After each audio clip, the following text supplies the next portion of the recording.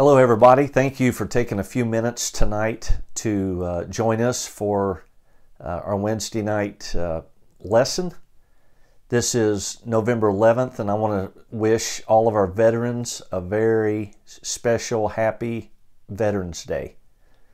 You are deserving of anything anyone gives you because of your sacrifice for our country, and we want to thank you for that. I also want to pray for those that are currently active serving, like Brandon Mann and Paige Poland, who serves in the reserve, and those of you that continue to serve our country in any capacity. We're grateful for everything that you've done for us. As you can tell, I'm sitting in my study at the house, and we were tested yesterday. So I'm waiting the results for myself to see if I'm okay. I don't want to be walking around with this thing and not know it with as many people that are down in the church. So we'll give you an update once that takes place. Also, I want you to continue to pray for our leadership. Continue to pray for Marcia and Dave as they come through this, and those that continue to try to battle through the COVID. I hope you'll join me in watching the governor tonight at 5:30. Most of you should have received the announcement that we are going online only for the next 2 weeks. Do I want to do that? No. Do we need to? Yes. So we'll be going online only for at least the next 2 weeks. So look for that 10:30 a.m. Message online. Okay. So we'll try to minister that way. We're going to be making a decision in regards to the Thanksgiving Day meal. There's some concern there. So just keep posted and keep praying for us, but we'll try to get that message out clear once we decide what we're going to do one way or the other. All right? Would you pray with me? Father, thank you for this day, and I do thank you for the men and women who have served our country, and many that gave their life, Lord, to protect our freedom. We thank you for that. Help us now as we open your word. Give us spiritual ears to hear. Lord, give us a soft heart so that we can understand. In Jesus' name we pray.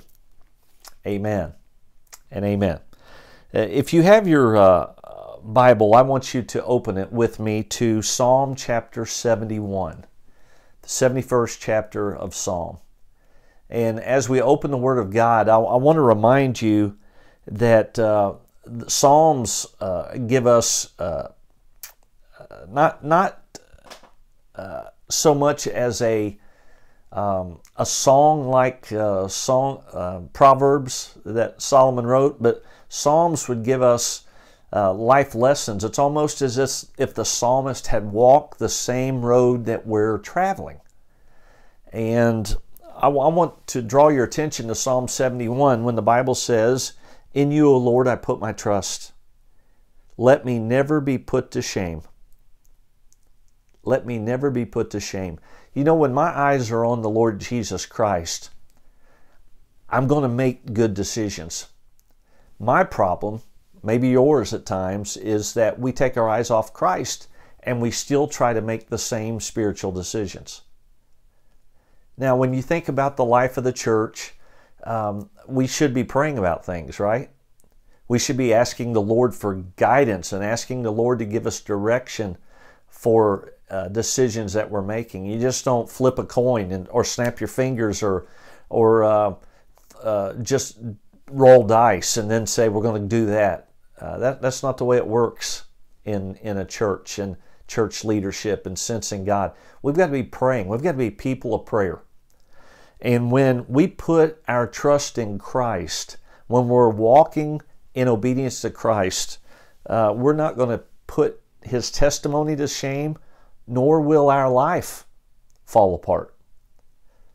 Have you ever pulled a thread in a pair of clothes? I'm grateful for Myrna Super, who is really, for the most of the time I've been your pastor, she's been pretty much my personal seamstress. Does that make sense? For instance, if I buy a new suit, first thing I do is I call Myrna if there's an alteration that needs made, and I ask her to do it. She does it. Because number one, she knows kind of how I'm built now, and she also recognizes my sizes, but she knows what to do. Life sometimes can be like the thread that you pull, just thinking you're helping things, and before long you've got bigger problems than when you started. My mom taught me a long time ago, cut a loose thread, don't pull it, because a lot of things can unravel. And the truth is, when we think about our Christian life, life unravels because oftentimes we're not putting our trust in Christ. You know, in Hebrews chapter 11, they call it the Hall of Faith, and many listed in chapter 11 of Hebrews are those who came through great struggles or great valleys or great victories through faith in Christ, through faith in God. And you know, the Bible says the just shall live by faith. That's you and me. Without faith, it's impossible to please God. So we've got to be willing to put our trust in Him. And the Bible says when we do that, we will not put Him to shame, nor we will be put to shame. I believe the psalmist is reminding us that when you trust God and when you're obedient to God, He'll take care of you. He'll take care of your life. Doesn't mean it'll be easy. Doesn't mean it will always go the way we want it. But it means that He'll walk with us. So I ask you on this Veterans Day, not just have you placed your faith in Christ, but are you placing your faith in Christ daily? Are you trusting Him? You know, I'm grateful that I really appreciate all of the birthday wishes that you have sent me. It's been a little overwhelming. Thank you for that. The cards and the notes, and Stacy showed me the Facebook notes, so thank you for all of that. But boy, it's a little humbling because now I'm 59, and I told Renee if I can just hang on 6 more months, we'll be at that magic 59 and a half, that point where you can pull out your retirement without a penalty. That seemed to be like light years away, and now here it is. And as we think about serving the Lord, I'm grateful that the trust that we've put in Him in the past is the same faith that we need to walk with today and in the days ahead. The Bible says, "In you, O Lord, I put my trust. Let me never be put to shame. Deliver me in your righteousness," listen at this, "and cause me to escape." So what does the psalmist tell us? That God gives us an escape hatch when we're tempted. God gives us an escape hatch when we feel prone to throw in the towel or just cave in to Satan. We don't have to do it. Listen to what the Bible says in 1 Corinthians chapter 10, verse 13. "No temptation has overtaken you, such as is common to man, but God is faithful." Amen.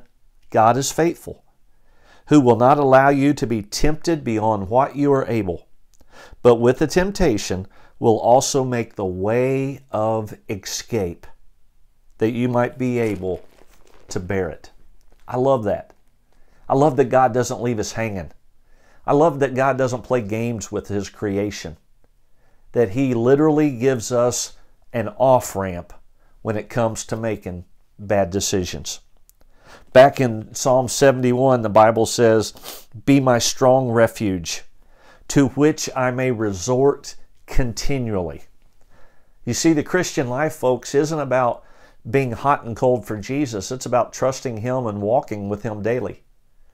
And that's what we have to do right now. I know there's so much disappointment from the kids about being pulled out of school now for remote only.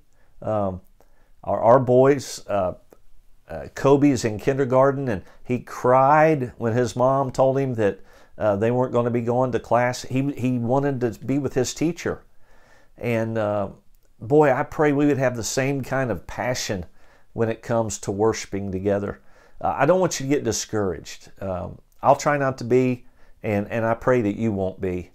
Let's don't get discouraged. This has got to be a temporary thing, and I know we're getting into the holidays now, and it's going to affect our schedule, and just get ready for that. I doubt if we'll be doing a Christmas Eve service this year, and man, that kills me to even think of that. But what else are we supposed to do right now? We've got to make sure that we put people in a position to be healthy and safe, and not be reckless. And I know other churches aren't trying to be reckless. We're just trying to be First Camden, okay? So thank you for your input about what other churches are doing, and I respect that, but we've just got to be First Camden. So thank you for your prayers. God will be our refuge. The Bible says, incline your ear to me and save me. Be my strong refuge. Psalm 71:3, to which I may resort continually. To which I may resort continually. What is a resort? It's a place where you go to get away. It's a place where you go to rest. It's a place where you can recline and just not do anything. Get your strength back. You know, when we go to the Lord, we recognize that He is our resort. That rest is found in Him. And my prayer is that the days, the steps you are walking, that you would trust God as your source of resort. You have given the commandment to save me, for you are my rock and my fortress, my protection, my defense. Amen. Deliver me, O my God, out of the hand of the wicked, out of the hand of the righteous and cruel man, for you are my hope. You are my trust. And then the psalmist says, you're my trust from my youth. You were there for me then, Lord, and you're here for us now. And my prayer is that you would trust Him and walk with Him and recognize that when we put our trust in Him and Him alone, He'll take care of this thing called life. Okay, God's in charge. And I want to tell you, I love you. God loves you. And I'll be reaching out church-wide here with some announcements, but just be reminded, pass the word, that we will be online only for the next 2 weeks. I'll let you know what my test is, and also continue to pray for Marcia and Dave and Pat and Dave Fife, and pray for Sandy George, who is now at Bethesda North. And Sandy's been diagnosed with COVID and pneumonia, and many of you know that she battles the sugar issue, and she's really sick. So I want you to pray for her, if you will, okay? If you have any spiritual questions that maybe I can help you with or encourage you through, go to our website at www.camdencornerofhope.com. You can click the info button. It'll give you an opportunity to ask a question or give me a comment. That'll go directly to me. It'll come directly to my email, and I'll try to respond to you as quickly as possible. So God bless you. I want to encourage you to bow your heads and close with me in prayer. Father, we recognize that you're the giver of every good thing, and I pray, Lord Jesus, that you would just help our nation, help our state, God, help our county and the people in our county get through this COVID and over it, so that we can get out and folks can get back to worship without fear. And I pray for our church family that's hurting. And we do lift up these that we've mentioned. I pray for Beulah, that she continues to heal.